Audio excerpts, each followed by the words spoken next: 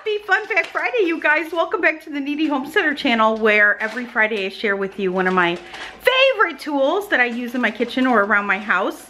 And today we got a lot going on. So I'm going to actually share with you something relatively new that I have.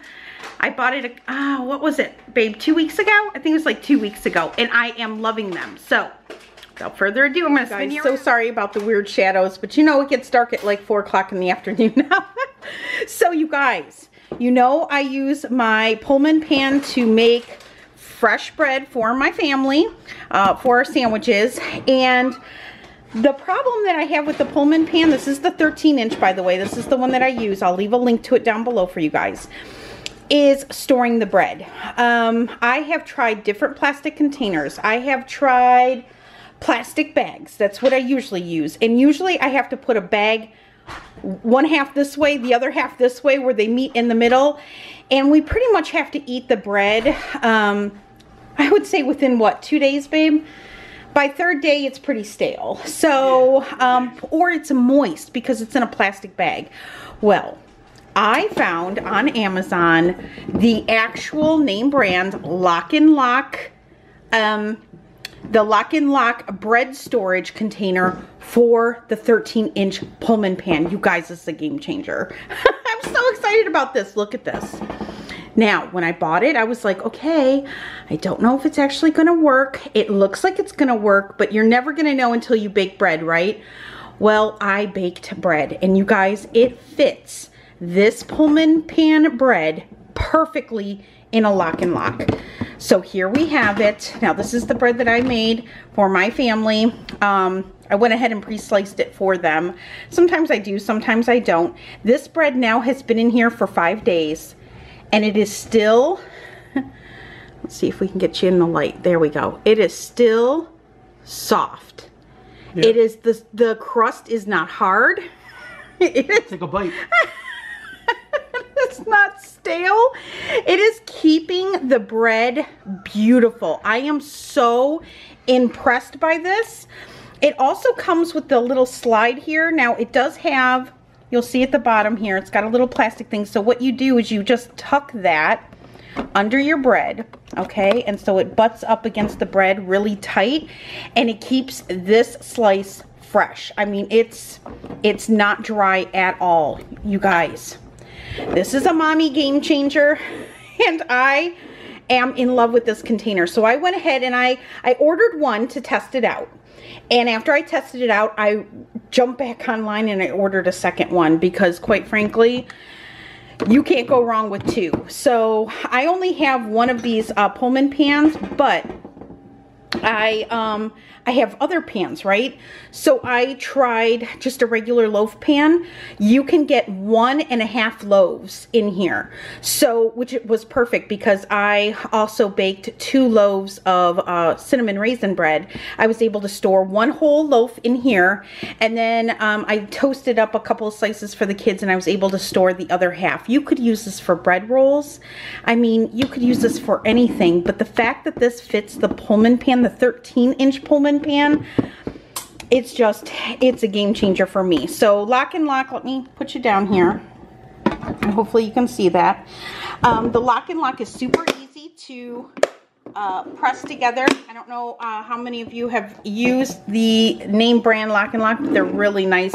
I think you can get these on QVC. Super nice, and I am in love with these. So I had to share them with you because if you bake in the Pullman bread pan, you need one of these. In fact, I think you need 2. So I'm gonna leave a link to my bread pan along with the container down below.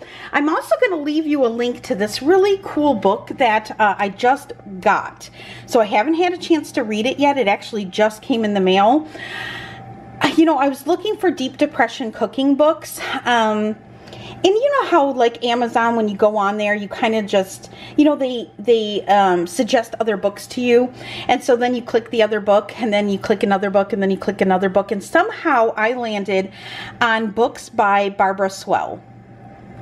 Cute little book. They're not very big. They're pretty thin. Okay. 72 pages. But inside, not only are there recipes, but there are little stories about, you know, do I say the olden days? The olden days. So this one that I got, there was several of them, and I want to go back now that I actually have this and order a couple more. There's a log cabin cooking. I think that one comes from with recipes from the 1800s. I want to say 1700 and 1800s. There's an old farmhouse one with 1800s to early 1900s. There's a pie book for old pies. There's several of them. She's got quite a few in her collection. And here she is right here. And these are the recipes that are in this book. So we've got rustic farmhouse bread, wild yeast bread, overnight unkneaded bread, honey cornmeal bread, orange currant rye, apple brown bread, Boston brown bread. We've got whole grain gems, caramelized onion Baileys, that sounds so good, cinnamon butter monkey bread, popovers, English muffins, buttermilk rolls, and thirded breads. So I am, and then along with the history of the 19th century American bread, this is great for homeschooling too. You know what I'm saying? Like, you could teach your children about bread and then bake bread together. So keep that in mind too for all you homeschooling mamas out there like me. Turning your oven into an old-time hearth. How to buy and care for antique iron pans, bread baking and cast iron pots, campfire and fireplace cooking, the old-time grist mill, baking with local flour, and how to set a sponge. So I'm really excited about this. I'm gonna like curl up with a blanket on my big comfy cozy chair in my bedroom tonight, maybe with a hot cup of tea, and read through this. So super excited about this. So I'll leave a link to this down below as well, but I want to pick up a couple of the other ones. So I'm filming this early. It's actually Wednesday night. I'm going to get this up for the VIPs tomorrow, but tomorrow we are painting the kitchen and I'm so excited. We ended up choosing this color. It's called Creamy Mushroom. We're getting rid of the yellow. Oh, it's just so yellow. So I love the yellow. I mean, it's a pretty color, don't get me wrong, but it's just so bright. So so that's the color that we're going with, this creamy mushroom color. So tomorrow you guys probably won't see me around because I'll be covered in paint. Tonight we are having a pork roast with Yukon Golds, sweet potatoes, carrots, onions, and so this is what I'm serving up for dinner tonight. And but I wanted to share these things with you early so that I had the videos up just in case I go MIA from painting. All right, guys, I hope you enjoyed this video. I hope you check these out. If you have a Pullman pan, girls, you need this. All right, so if you have any questions, let me know. I will try to answer them down below for you, and I will be seeing you guys soon. All right, take care, guys.